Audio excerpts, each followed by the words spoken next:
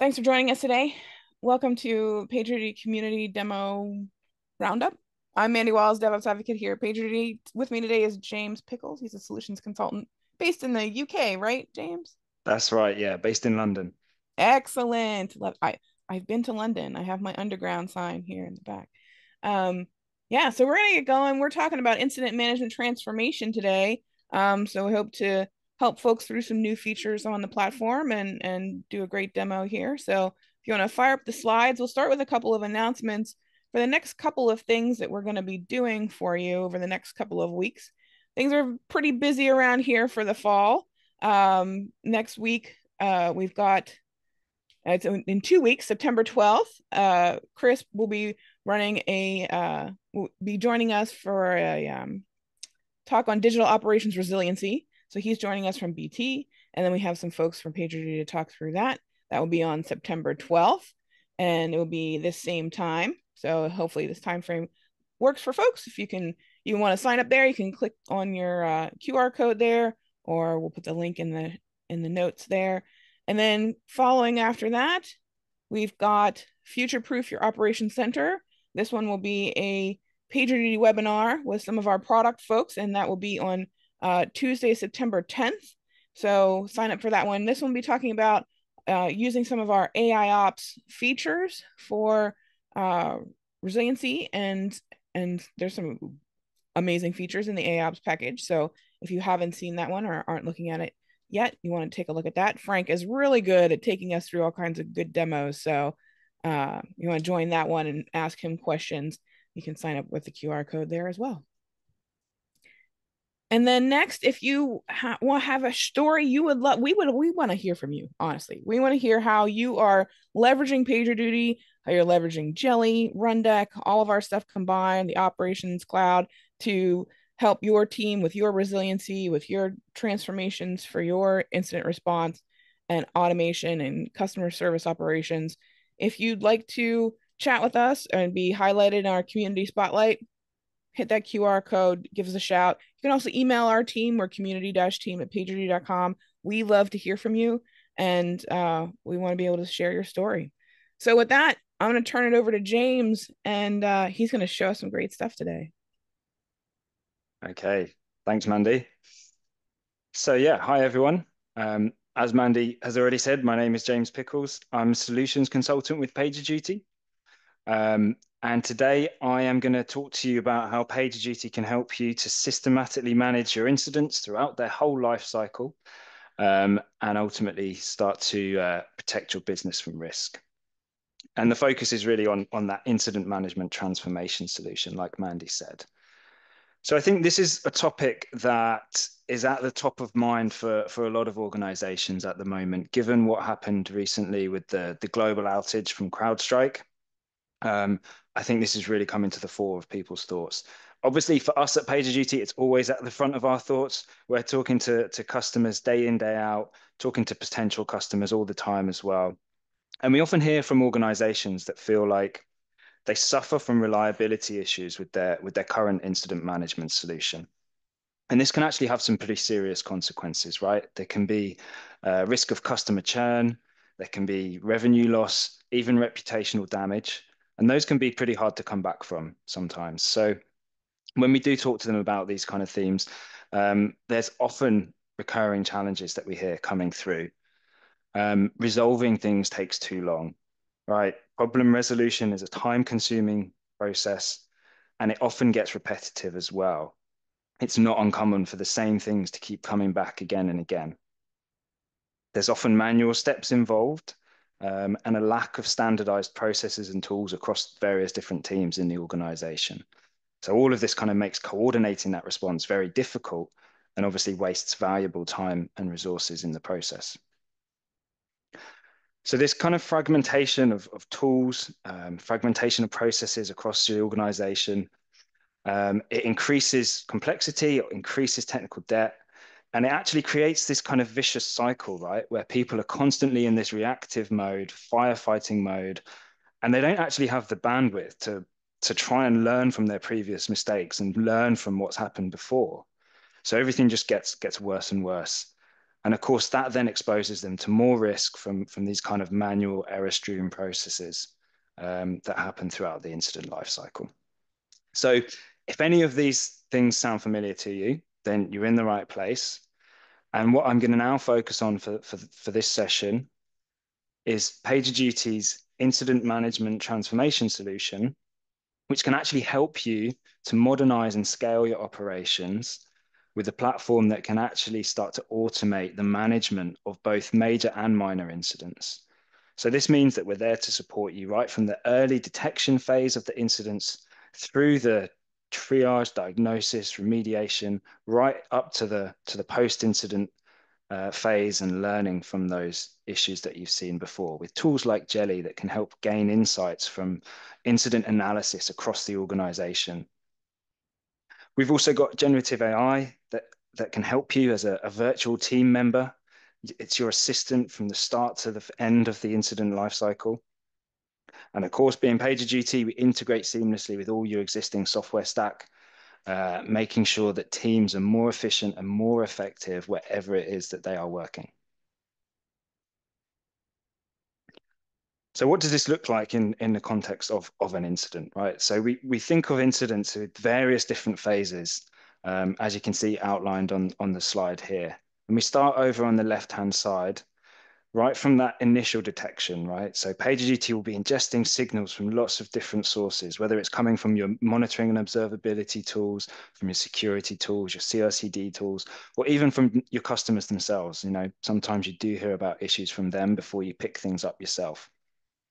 And we actually start to make sense of all this data before we even get you involved, right? So we use AI ops to start filtering out the noise, making sure that we're correlating events that are related, leaving you with actionable things that you can act on. And then when we need to mobilize a response, we make sure we do it in a targeted way. We get the right people involved at the right time and avoid that scenario where you're just trying to get a room full of people and you end up with lots of people in the room, but nobody knows what anyone's doing and wasting a lot of people's time because not everyone needs to be there.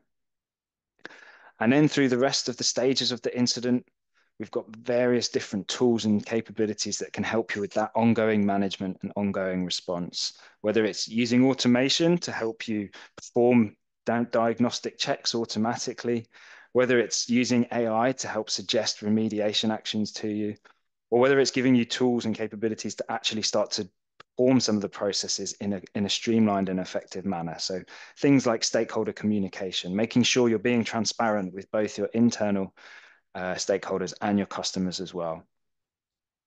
And then once you do resolve that issue, we want to make sure that you actually can take any learnings from that you can and feed that back into the organization so that you don't see the same thing again, making sure you're performing post-incident reviews, but then combining that with your analytics capabilities and closing off that kind of feedback loop. So you have you're fostering a culture of continuous learning and improvement.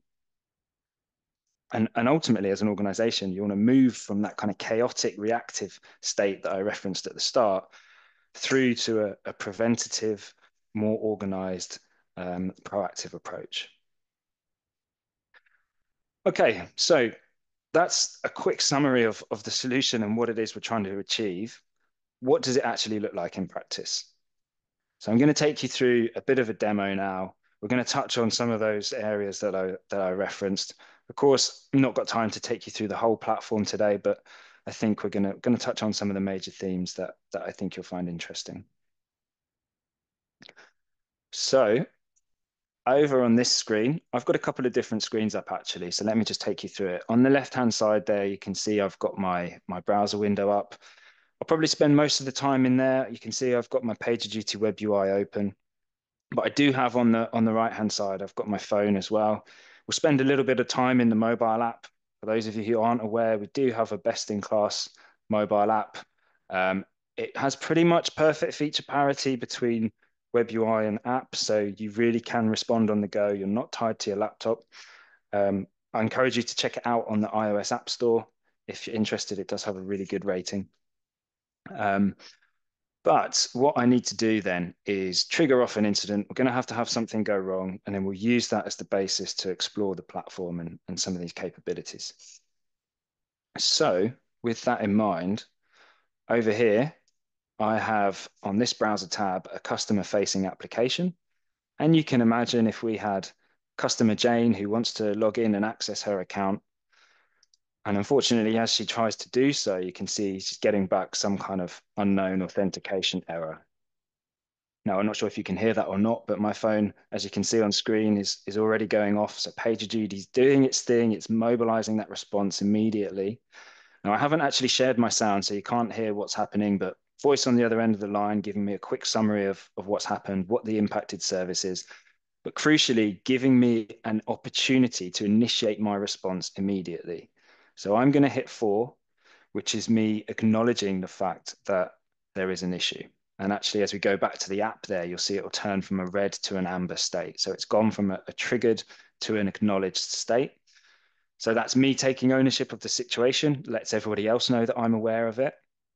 But also, it's going to stop any escalation paths that we have in place. Because, of course, if I wasn't available for whatever reason, we would want that to escalate to someone else and make sure we have those fallback mechanisms in place so that when there is a problem, we make sure someone knows about it. Just looking at my notification drawer, you can see that as well as receiving that phone call, I've got a push notification, text message, multiple communication channels that we can use to make sure we always contact you. Also email, of course, and we've got WhatsApp coming soon as well, which is really exciting. Okay, so I'm going to open this up on my phone and take a quick look. Imagine I was away from my desk. Maybe I'm out for my lunchtime walk or something. Now, I have all the information I need in here and all the action that I might need to take. Um, I won't run the whole demo on the phone. I will switch over to the browser in a second. But first thing I might want to check is actually see what's forming this incident. What are the various different alerts that have gone into giving me the issue that I'm faced with right now? So if I scroll down to my alerts section here, I can open it up. And this is an example of that AI ops in action that I referenced at the start. So even before I'm involved, AI ops is performing analysis and doing event correlation for me so that once I am involved, I can focus my efforts. So in this scenario, you can see I've got multiple alerts that have been grouped. But what that really means for me is I'm not now getting drowned with notifications. I don't have 8 separate issues to look at and try and work out where I need to put my attention first. I've got one thing. These are all related. I don't lose the context, but I can focus my efforts on what to do now. And of course, while this problem is ongoing, our monitoring is going to keep telling us that there's a problem. So we're going to keep receiving alerts, right? They're not going to go away. But because we have AI ops, we know we can keep correlating and grouping. So I can focus on fixing the problem and not getting drowned with notifications. And actually, while we're talking about AI ops, I'll just switch over to my browser now. So over in the PagerDuty web UI, you can see here I've got the same issue that I was just looking at on my phone. And this is assigned to me. This is the service that I'm on call for. But if I expand this out to all issues, you can see there's another issue that's been raised. And this is actually quite an interesting one. And I'm going to spend a moment to look at this because I've just talked to you about the benefits of AI ops and alert grouping and how it allows me to focus. But if we look at this one, this has also got some alert grouping going on, but in a slightly different way. So as I open this one up, now this is a problem that seems to have happened on a Postgres database cluster. And if you look at the top, the first thing you'll notice is it says here multi-service group, 10 alerts originating from multiple services. So AIOps is now intelligent enough to actually expand out the scope of its correlation, not from just a single service, but from a grouping of multiple different related services. And if I just draw your attention to this section here, you can see impacted services, Postgres, the database I just referenced. This is the source service, but there's also a couple of other services which are clearly dependent services that also have alerts that have been correlated onto this service. So what's actually going on here? Well, if we scroll down to the alerts table, you can see here all of the various different services that are involved. So the alerts themselves and where they were originally directed to. But if we look at the summary of all these alerts, it becomes clear what's happened. So clearly the Postgres database went down and we received alerts on this service to tell us that. Now, after probably a little bit of a time lag, some of those dependent services that require that database started to get alerts raised on them to say that they can't connect to the database. And PagerDuty is intelligent enough to realize that those are correlated to the initial problem that we saw. So it's going to catch those events downstream, pull them back upstream into the source service. So this cross-service correlation really takes noise reduction to the next level. It means that instead of notifying multiple teams that there's a problem, it's only notifying the team that needs to actually fix the problem. And again, while we're talking about noise reduction and alert correlation, AIOps isn't just about grouping things. It's about making intelligent decisions about whether or not I even need to know about something. So if I go up to my alerts table, we can see, and in this section, you can actually see all of the alerts as they're flowing through PagerDuty and what's happening. But I'll just scroll a little bit further down and draw your attention to a couple of alerts down here. Because interestingly, you can see there that I've got some alerts that came through, but they never actually created a problem. They never triggered an issue, never notified anyone. And this is AI ops taking a look at these alerts and saying, hey, we think this is just a false alarm. We think this is going to auto resolve itself in a couple of minutes. So therefore, we're not going to create an incident. We're not going to notify you.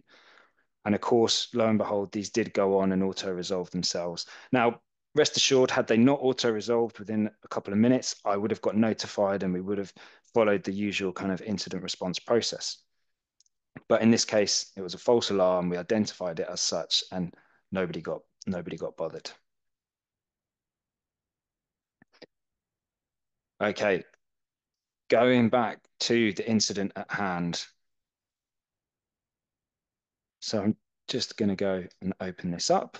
So I've been notified about what's going on. AIOps is already helping me out, streamlining my initial response. At this point, one of the first things I'm probably going to want to do is find out a bit more about what's happened. So what's happened here? And I might typically have a runbook or a playbook with some steps that I need to follow to start performing diagnostic tests and diagnostic checks to better understand what's happened. But actually, and the eagle-eyed amongst you might have already spotted this, PagerDuty can get one step ahead and already execute these checks so that by the time I'm notified, I have the results of them ready and waiting for me. So over on the right-hand side here, you can see in my notes section, we've got the results of a set of health checks that have been run already. In this case, on an underlying Kubernetes cluster that sits behind this service. And it doesn't take a technical expert to see a lot of those checks are coming back with a big red cross. So clearly there's something unhealthy with that cluster there. So within seconds of being notified, I can open this up, see the results of those checks, and straight away have an idea of where the problem might lie.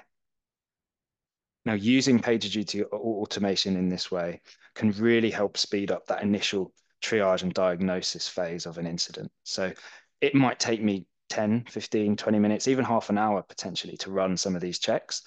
But PagerDuty can do that for me and have them all ready and waiting for me by the time I'm notified. Another really common example of what people might do here is maybe just pulling some application logs and pulling them into the incident as well. And if we actually go to my automation actions log here, because putting a full log output in my notes section isn't going to be particularly aesthetically pleasing, is it? But we can attach longer output into the log here. So you can expand it here and you can see I've now got all of my applicable logs. I can have a look through there, see if there are any errors, see if there's any indication as to what's happened. And again, saves me from SSHing onto a remote machine somewhere and tailing those logs myself.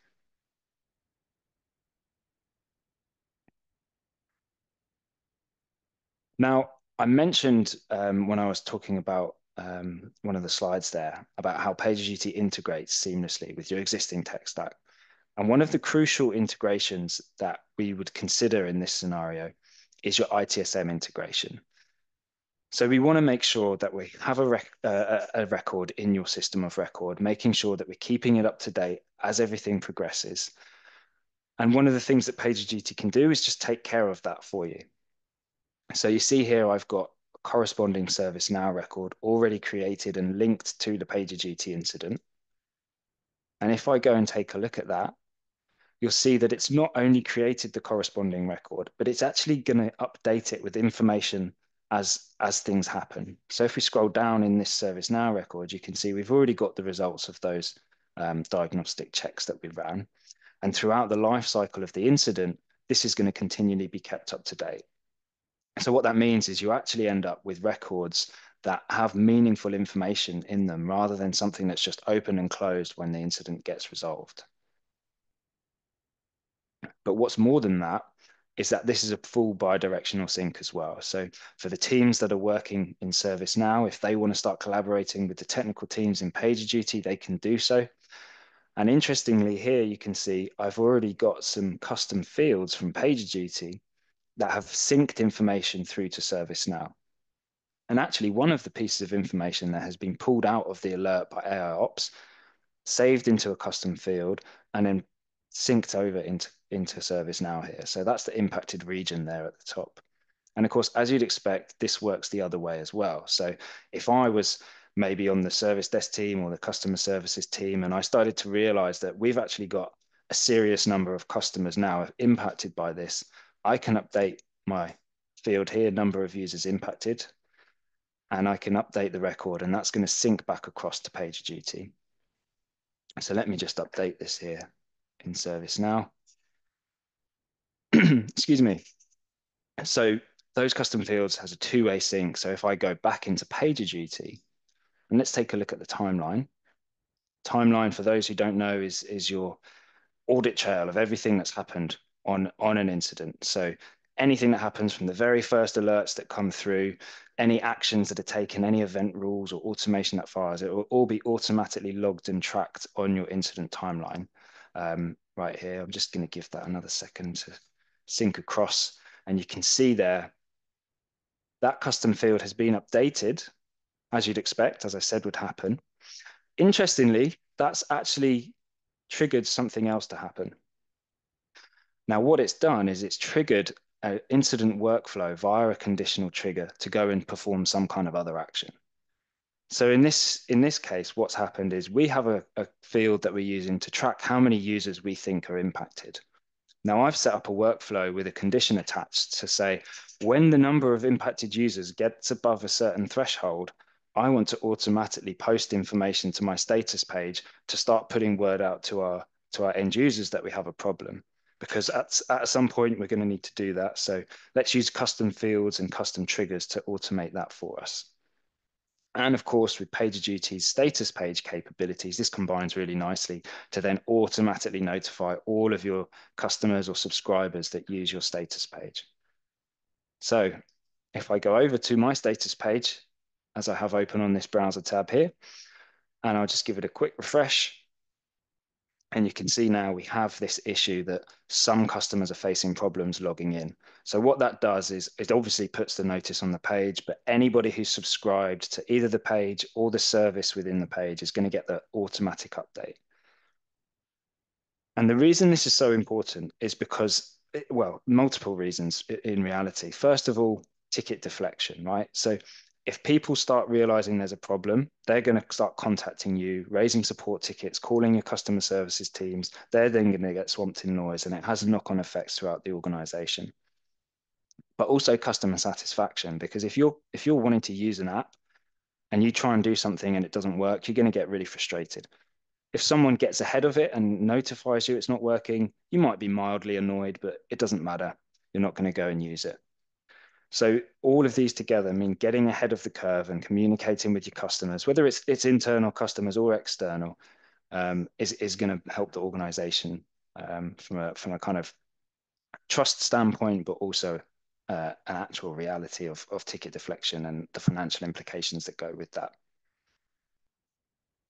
Status page itself can also be used to proactively communicate things like maintenance windows with your customers as well. So you can see in this page, we've actually got an upcoming maintenance window in September. So we're putting the word out ahead, letting people proactively know what's going on. So you're really going to increase that visibility and trust with your customers.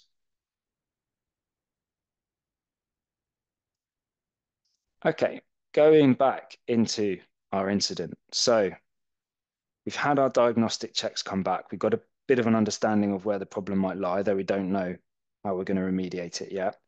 We're seeing a large number of users coming through that are impacted. We know that customers can't access their accounts, so thereby we're probably losing revenue. maybe at this point we decide that we want to declare this as a major incident. So you can see at the moment, this has been automatically categorized as a P2 here. I'm going to go ahead and raise this up to a P1. So I'm going to change my priority there.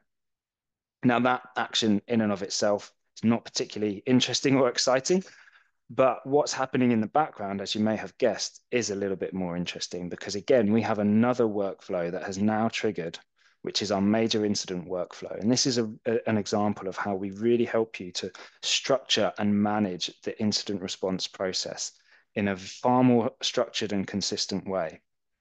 So with these workflows that will fire automatically anytime we have a major incident, we make sure that certain actions that we want to happen are always going to happen. We're not relying on a human going through a checklist and manually doing these things, which could both be time consuming and something might get missed.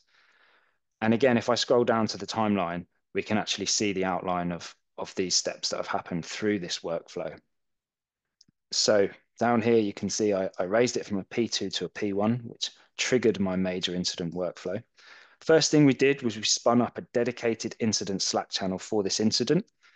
So this is a really common thing to do when you do have incidents that escalate, create a dedicated channel. So from an audit purposes, it's really great to have everything in a single location, and we'll go into the channel later and we'll touch a bit more on that. And it also adds all the responders automatically into that channel too, as you'd expect. The next thing it's done is it's added a couple of people from specific teams that we know we always want to have involved in major incidents. So someone from the ops leads team, someone from our customer support team has been looped in. The next thing it's done there is actually added someone in with a designated role for the incident. So roles and responsibilities is a really important part in running an effective incident response process. Now, we actually have a lot of freely available content and information on how you can run a really effective response process that's completely decoupled from any tooling. It's all process driven. So if you're interested in that, it's response.pagerduty.com. Highly suggest you check it out. It will give you lots and lots of useful information on how you can structure your response process in your organization. And it's nothing to do with being a PagerDuty customer. It will help any organization. But one of the key parts is having defined roles and responsibilities. So in this case, we've pulled Logan in as an incident commander. That means he can focus on one thing and one thing only, which is running the incident itself. He's not going to get sidetracked with having to send out communications, not going to get sidetracked with doing any technical resolution or investigation or diagnostics. He has one job and he's going to focus on that one job. So having these really well-defined roles and responsibilities in times of chaos and panic will actually help bring order, calm, and structure to the response process. And I'll touch a little bit more on this in a minute when we go into Slack as well. Next thing you can see here is that we've automatically added some subscribers or stakeholders to the incident. So multiple different teams have been added. And these are typically the teams that you want to give visibility. You want to give them communication about what's going on, but they're not going to have any involvement in the technical response. So in this case, we've added our security team, our customer services team, and our exec team. So they'll continue to be updated as the incident progresses. And then we've actually already pushed out an automatic update to those teams here, just to let them know what's going on. Next thing we've done here is created a conference bridge. So in this case, a Teams meeting, added everyone into it that needs to be into it. And then the final thing that we've done there is actually just automatically create a Jira issue so we can start tracking any follow-ups if we need them. So that's not an exhaustive list of the type of actions you might have in your incident workflows, but it's a really common starting point. And actually, as I move over into Slack in a minute, you'll start to see some other things that have happened as well. So why don't I go ahead and do that? I've mentioned it a few times, but I do have my Slack open over here. Now, so far, I've spent the majority of this demo on my mobile app or in the PagerDuty web UI. But the reality is, in practice, most people are going to be either working in Slack or of course, Microsoft Teams, if that's what your organization uses. So we bring all of the PagerDuty functionality and capabilities into those tools to allow you to work from wherever it is you're already working. Now, there's a couple of things that have happened in here so far. So up at the top here, we've got our major incidents channel. So this is a global channel for the entire company. And this is where we just post stakeholder type updates. So you can see our workflow actually already posted an update into this channel so everybody can have visibility into what's happening. And it automatically pulls in information like what's the impacted region, what's the conference URL for people that want to join, what's the dedicated Slack channel if anybody wants to follow along and see what's happening. And also we can do advanced Slack actions too, like pin it to the top of the channel. So we've got easy and quick reference if anybody needs it. Now down here, you can see we've got the dedicated incident channel that was spun up. So this is our dedicated channel where all of the responders will be and start collaborating the response for this incident. You can see at the top there, we've got outlined who's running it. So Logan is in charge. And actually at this point, maybe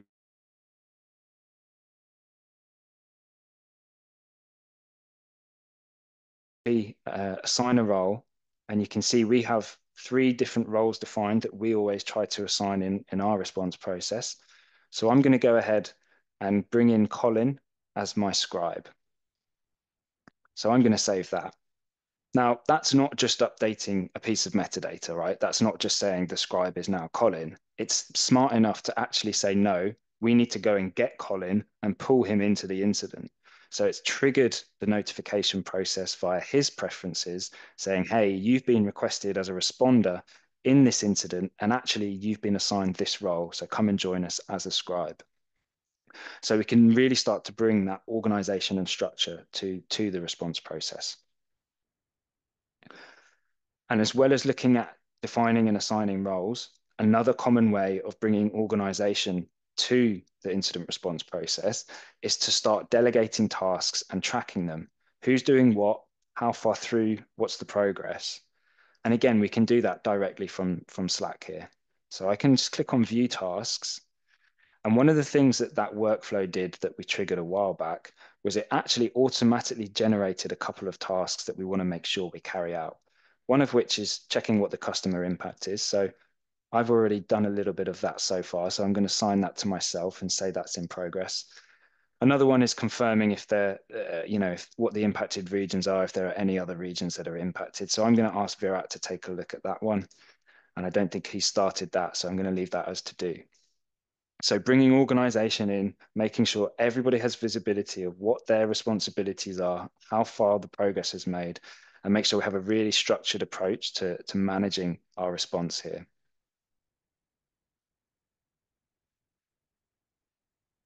Just one other Now, note, James, actually. before you go Sorry, go further ahead, than Mandy. the tasks, are those then reflected in the PagerDuty UI as well?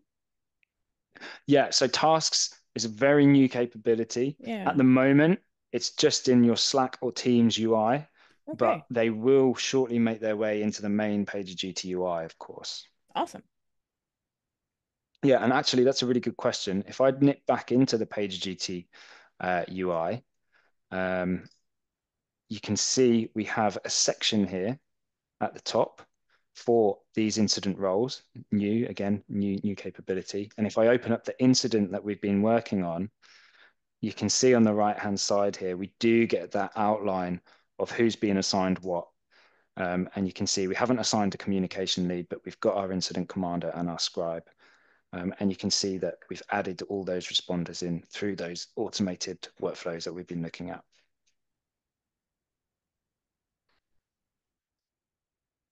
And for those of you who are familiar with our Slack integration already, we've got one thing which is a new addition, which is actually quite neat and quite helpful. Obviously, as an incident progresses, you're in a Slack channel, there's lots of chat and communication. I'm going to quickly have to scroll down and make my way to the bottom of the chat channel, right? Which means I lose the PagerDuty card. And all of the actions that I might want to take are on that PagerDuty card.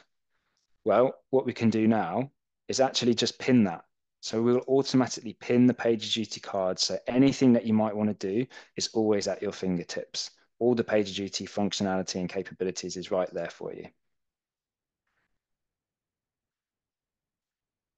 Now, one other thing just down here that's quite interesting as well you can see here we've had a reminder come into the Slack channel to actually go and push out a status update.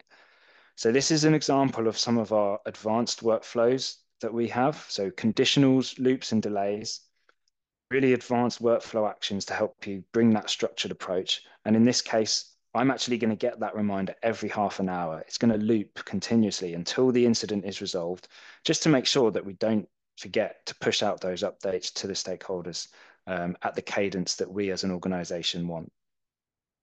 And of course, I can actually do that update directly from here just by clicking on send status update. So I don't even need to leave Slack. Or if I wanted to do it on the mobile app, I could, or in the PagerDuty web UI too. And of course, we can use our status update templates to help structure those so that we pre-fill as much information as possible to speed up that process. Now, one of the things I mentioned when I was talking through the slides at the start was around how we have a generative AI teammate in here to help us. Now, those of you who were watching carefully may have noticed up at the top of the channel, we had this section come in. PagerDuty Advance has joined, and PagerDuty Advance is our Gen AI teammate to help us through the incident. So really common example of where I might want to use this. Imagine this incident was escalated to a major incident. At that point, we pull in more people who don't have any background information as to what's happened. This could have been ongoing for an hour at that point. There might have been lots and lots of chat and stuff done already. It could take me a while to get up to speed with that.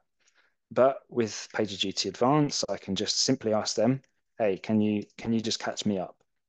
And of course, Advance has access to all of the information it needs from the initial alerts that triggered the incident, any actions that have been taken, what the chat in the Slack channel has been. So it can quickly summarize all of that information for me and get me up to speed. And then I can start interacting with it about various other topics as well. So typically in this scenario, one of the things you might want to understand is, well, have we seen this issue before recently? So what are our past similar incidents? And this is an AIOps capability, but PD Advance has access to all of that AIOps information. And you can see it's quickly brought me back. Here are the top 3 past similar incidents, but it's more than that. It's bringing me back what the resolutions of those incidents involved. So it's even now suggesting remediation to me. And reading through that, I can see that previous resolutions have involved rolling back a recent change. Okay, well, the next thing I probably think at that point is, well, have we had any recent changes? And of course, I can ask PD Advance that question. Again, it's AIOps in PagerDuty does change correlation and has done for a long time, but PD Advance can bring that to you directly in your chat channel. And you can see it's pulled back that actually, yeah, earlier on today, a few hours ago, we did push out a couple of changes. So given all this information, maybe that's a remediation step that we want to take right now. And of course, you guessed it, if we're using PagerDuty automation, we can start to automate these remediation actions as well. Now, whether it's running automation directly from Slack, so you can see I have access to my automation actions directly here, or whether it's running it on the mobile app as well. So you can see here, I have my automation actions and also my workflows too, because of course, PagerDuty workflows can trigger automation as well. So you really can do automation on the go. So I have a rollback workflow, which I'm going to go ahead and run now. So that workflow has executed for me. And actually you can see in record quick time, that workflow has run successfully and all services have been restored. So of course, this is a demo, so I'm doing everything at hyper speed, but I think you get the idea, right? We can start to bring all of the information that we would want in our to our fingertips through PagerDuty Advanced, and then start to automate to speed and execute things. Okay, so services have been restored. That's great. Let's go ahead and resolve this incident. And again, I can do that directly from the Slack channel. I want to put a resolution note in, like a good boy, to make sure that we are knowledge sharing and democratizing all of that information. But of course, it's not the end of the life cycle, is it? It's the end of the incident. But as I mentioned before, we want to make sure that we're continuously learning, improving as an organization, and making sure that we don't see this issue again. So I'm going to get onto the post-incident review process, but just before I do, you'll have seen there that one of the things Advanced does for me is it gives me a mini post-incident review directly to the Slack channel in a few seconds. So anybody who's been following along, if they're not technical or if they are technical, they get a quick summary of what happened, what was the diagnosis, what was the key moments, and how was it resolved. So you've got almost a starter there for your post-incident review already generated for you. But what I want to take a look at now is how we can use Jelly to actually have a more in-depth post-incident analysis. So Jelly is a tool which allows us to perform post-incident reviews and then look at them holistically to start identifying trends and patterns throughout the organization. So the first thing I'm going to do is directly from the Slack channel here, I'm just going to import this all into Jelly. Now, a quick word on terminology here. It's saying, do I want to create a new opportunity or add these messages to an existing one? In Jelly, we refer to post-incident reviews as opportunities because they are, of course, an opportunity for gaining insight and for learning. So I'm going to create a new one. And there's a couple of options. Do I want to take all the messages from this channel or specify a start and end time, who has access, etc.? You can see it automatically generates a random name for me. In reality, I'd probably want to give it a more meaningful name, but I quite like the fancy lime incident, so I'm going to leave it as that for now. And I'm just going to click on accept, and Jelly's going to go ahead, pull all the information from this channel and create an opportunity for me.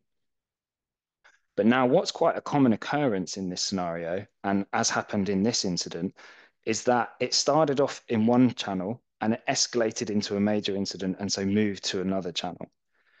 And I probably want to include all that first channel's information in my opportunity in Jelly too. And so if I go back to my team channel where this incident originated, I can now from here just directly import all of this information into that same opportunity. So I'm just going to go and import this thread into Jelly and select which opportunity I want, which was the fancy lime incident, which we just created, and go ahead and pull that into the same opportunity too. So we're not missing any crucial information. And if I actually go back to the other channel where we started, you can see it's now successfully created that opportunity for us. So we can go ahead and take a look at it. Now, I'm just going to give you a quick overview of Jelly because, we could do a session dedicated to this on its own. But some of the kind of key pieces of information that you might want to see here are, well, first of all, automatically tagging with the relevant information that we need. So using AI, Jelly will automatically tag every opportunity with information that you can then use to analyze what's happening. So in this case, it's pulled out what technologies were involved, what services were involved. It could be what services were impacted, what teams, et cetera, et cetera. So you can then use those values to do your analysis. You can see we've got those various different Slack channels as sources of information. And we break down the opportunity into various different parts. What are the action items we want to do? Of course, integrate that fully with Jira to track tasks in Jira. What were the people that were involved?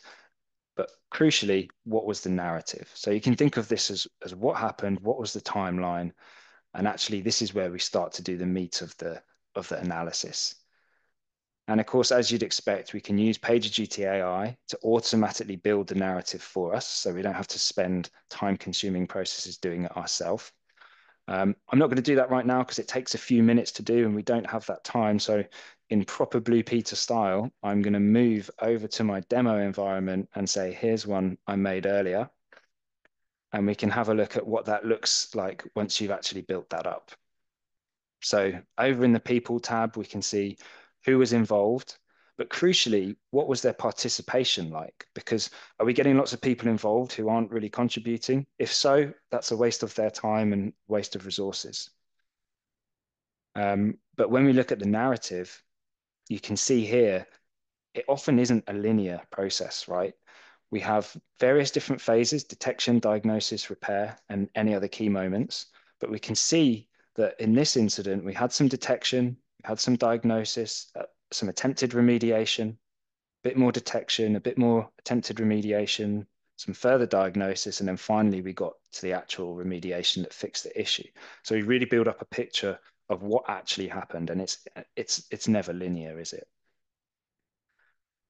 And then the final thing I want to look at while we're in here is just calling out our learning center, because it's really, really helpful to have a tool that can help you build out these incident reviews, and using AI to help you do that. But what's more interesting is actually building up a picture over time of what's happening across the organization as a whole. So what's the distribution of these opportunities look like? Who's participating in them? What technologies are we seeing across the organization constantly pulling in problems for us? Or even what are the on-call patterns in relation to the incidents that we're seeing? Are we constantly seeing escalations to people who weren't on call, which indicates where we had to pull in SMEs? And of course, you combine all this information with your PagerDuty analytics to give you a really comprehensive overview of how your organization is performing and where the gaps are, where the areas of improvement that you can work are. Whether we want to look at, metrics like how's our MTTA, how's our MTTR, what's our uptime by service, identify the problem services, or do we just want to look after the health of our team members? Do we want to see who's bearing the brunt of the workload?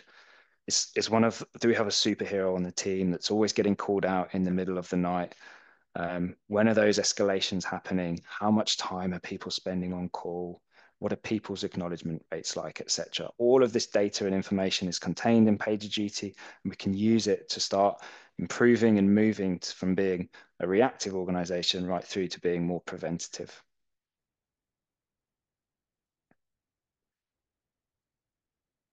Okay, I think that's about it from me, from what I wanted to show you today from a demo standpoint. Um, I don't know if we've got any questions or any comments in the chat that we need to address, Mandy. We we don't, but I kind of wanted to summarize for folks like all of the integration touch points that you have in this demo, because there's a lot of things here that reach out to other systems that folks hopefully find useful and interesting. So like you've got Slack and you've got ServiceNow and whatever's putting your alerts in the first place to help folks regardless of what team inside their organization needs to interact with this particular incident, which seems like it would be very helpful for folks who have different lenses and different ways of working across things. Yeah, absolutely. I mean, there were lots and lots of different touch points with other tools and systems, right? So when we first looked at the alerts table coming through, these alerts would be coming from not just one source, right? Multiple different sources. And that's one of the great things about AIOps is we are doing that single pane correlation of Yeah. ingesting events, no matter the source, and pulling them together. So it could be 5, 6, 10 different tools that are sending us these events. And then, of course, like you mentioned, our system of record, our ticketing tool, making sure we're doing that. We looked at the chat and collaboration tools, so Teams and Slack, of course, crucial tools because that's where the work happens typically. Um, and then, of course, follow-up actions with Jira, right?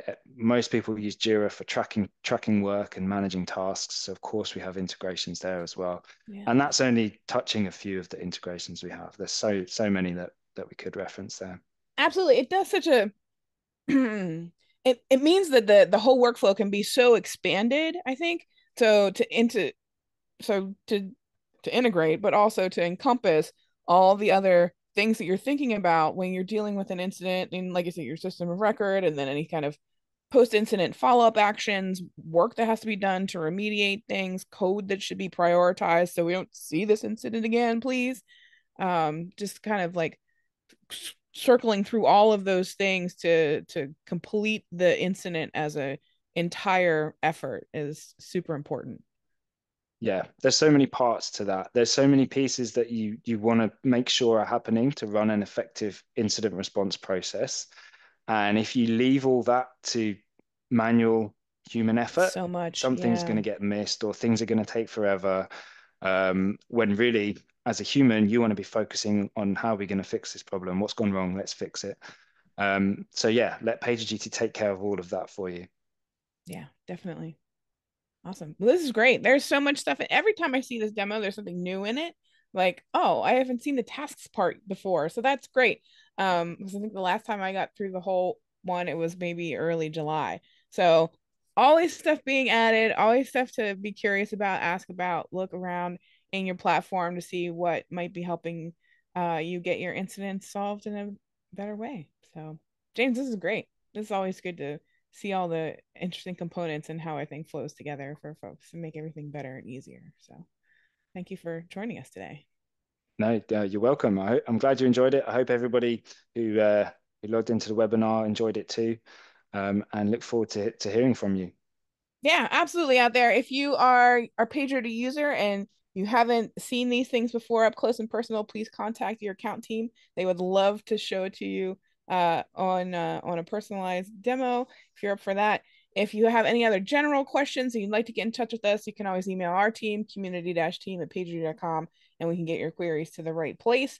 We love to hear from you. So yeah, that'll conclude today's webinar.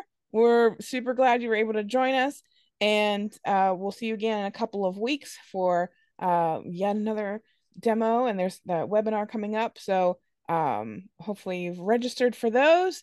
And in the meantime, we'll wish everybody an uneventful day, and we'll talk to you later.